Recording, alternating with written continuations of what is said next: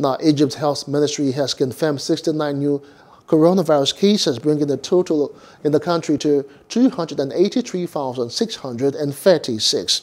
The total number of COVID-19 related deaths has now reached 16,439 nationwide after the ministry announced 8 deaths, and 898 patients were discharged from quarantine and isolation hospitals, raising Egypt's total number of fully recovered cases to 223,213.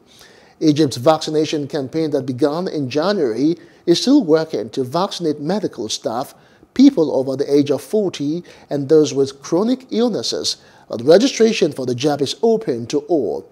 Egypt is currently using China's Sinopharm vaccine and the UK's AstraZeneca or Astra-Oxford vaccine.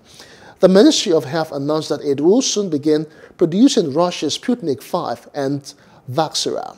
Hello, hope you enjoyed the news. Please do subscribe to our YouTube channel and don't forget to hit the notification button so you get notified about fresh news updates.